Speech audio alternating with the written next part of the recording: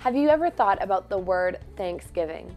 It's made up of two words, thanks and giving, so it involves more than just the feelings of gratitude. Thanksgiving is expressing it. In Philippians 4, verse 4-7, Paul mentions thanksgiving, and he also mentions another word, rejoice. This word is similar to thanksgiving because it also involves an action. When you rejoice, you do more than feel happy or joyful. You express that joy in an outward way.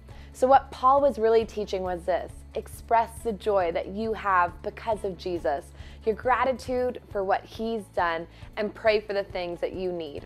When you do these three, you'll have peace that cannot be shaken. You see, one of the ways God leads us is by a sense of peace. When you feel peace about a direction or decision, you can be sure that you're going the right way.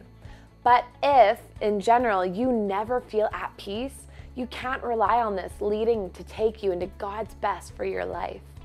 If you have lost touch with this deep sense of peace that I'm talking about, it's time to express joy and gratitude again. We all face problems, but we also have many reasons to be grateful. It's time to count those blessings today.